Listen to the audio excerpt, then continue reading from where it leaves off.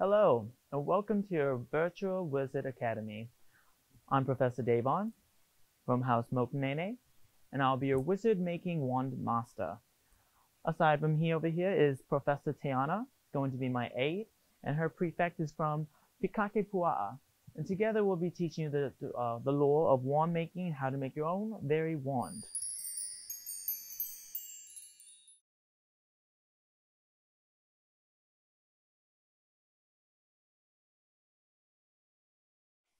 Now, let's get into some wand lore basics, shall we?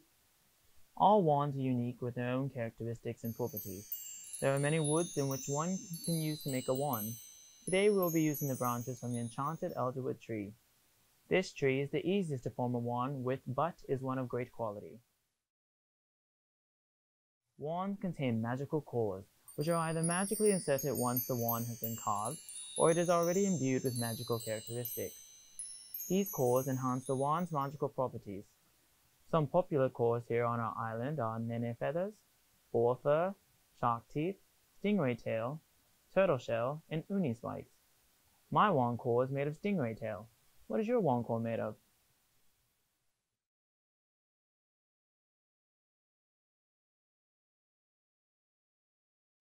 Now that we've got some basics in, let's get cracking and start making your own wands. Here are the materials that we'll be using today. Your parents already picked them up at your local wizard market. First, we will need one enchanted elderwood branch, a hot goblin gunk spout, toadstool stain, a paintbrush, and lastly, a magical attitude.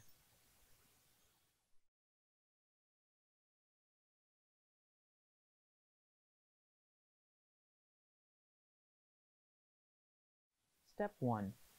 Plug in your goblin gunk spout and wait for it to become hot. Parents, if your child is below 8 years, we recommend you to supervise. Step 2. When the goblin gunk is ready, start to apply it onto the chopstick. Allow the gunk to drip to create bumps and create your own unique designs.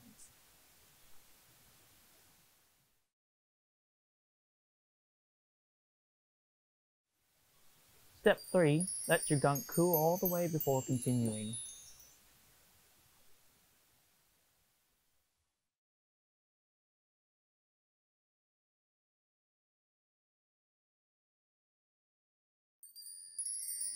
Step 4. Repeat the process to create texture and to give your wand some weight.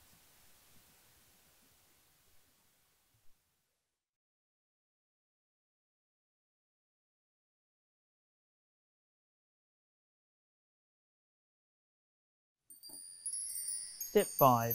Using a paintbrush, take some toadstool stain of your choice and apply it to your wand.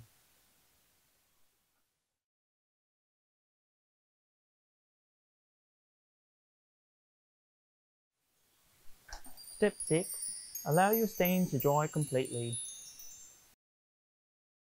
While waiting, do some stretches and clean up your paintbrush and any other mess you may have made.